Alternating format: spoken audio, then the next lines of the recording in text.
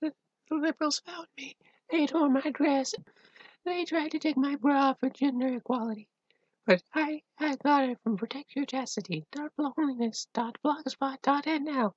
It's BROTCHASTIYOUR.CHASTIYOUR.BLOGSPOT.nl for super cheap.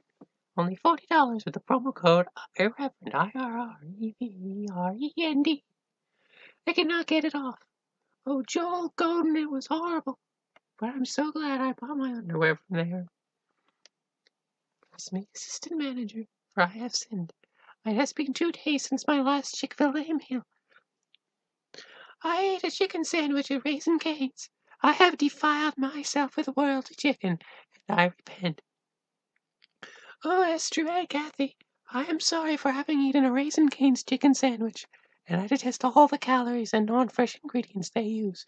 Most of all, oh Kathy, because they offend you, great provider of the Lord's chicken. Chicken which is most delicious and deserving of my hard-earned money. I firmly resolve, with the help of your grace and convenient locations with drive-thrus within a few miles of my home, to eat at Popeyes no more, and to avoid the temptation to eat KFC, Popeyes, and other heathen chicken.